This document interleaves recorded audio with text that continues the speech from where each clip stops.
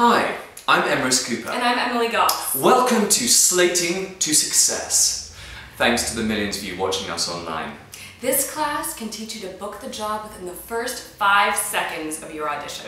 So the reason we've decided to discuss slating is because we've received thousands of letters asking how to do the perfect slate. Our first one is from Gail in Grimsby. Hi Gail. Well, I have been to Grimsby and it is a dump, so I totally understand why you want to get the hell out of there. Just take notes as we show you some of our job booking slates. Enjoy. My name is Emily Goss and I'm 5'8" in some kinds of shoes. Hello, my name is Emrys Cooper. I'm 5'11" and I am a natural blonde. Hi, my name is Emily Goss. I think that's all we need to see today. Thank you so much for coming in there.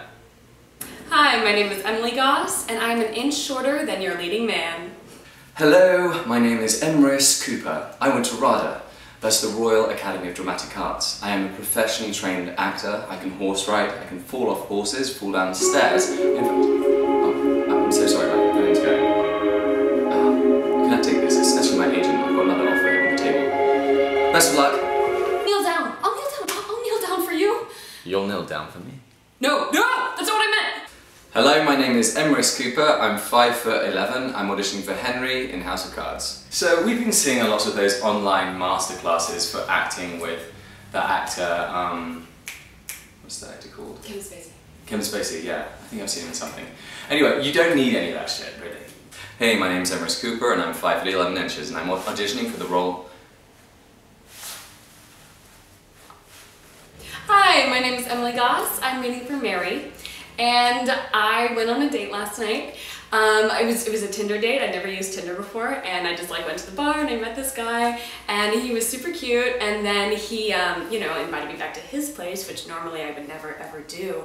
But I was like, what the hey, I'll be spontaneous. And I went. What's the role? What's the name of the role? Roger, I think. Roger. And then he had all this leather stuff, and that was a little scary for me because I'd never done any of that before, but I just saw the Robert Mapplethorpe exhibit, so I was like, sure, you can put it in my ass. And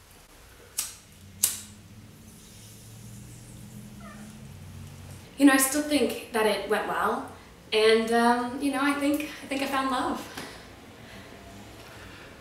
Okay, let's do our first scene.